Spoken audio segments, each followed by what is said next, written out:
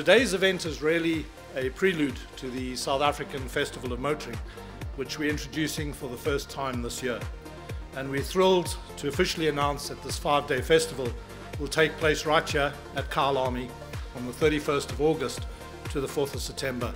The automotive industry is one of the lead industries in South Africa, and Mike mentioned it because there is also some fiscal politics behind it to explain why it is. But next to mining, construction, the automotive industry is a massive trendsetter for the South African economy as a whole. We are driving this economy, and we are showing the world that we are still believing in the future of this country.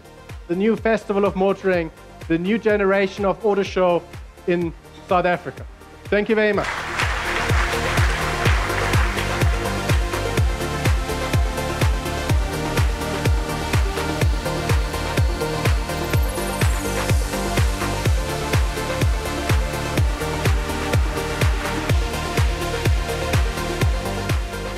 Today's launch was fantastic. If you look at the objectives of wanting to remain relevant, be exciting, entertain consumers, and really bring out that emotive feeling, this is exactly what the launch today achieved. It's not a static motor show, it's dynamic, it's exciting.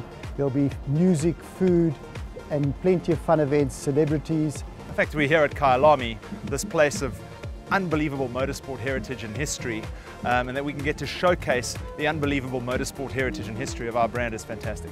This is the next step in showcasing the auto industry, which is a critical part of the South African economy. The Festival of Motoring is basically being more than just a traditional auto show. It moves from being static to interactive. I just want to encourage the public to join us.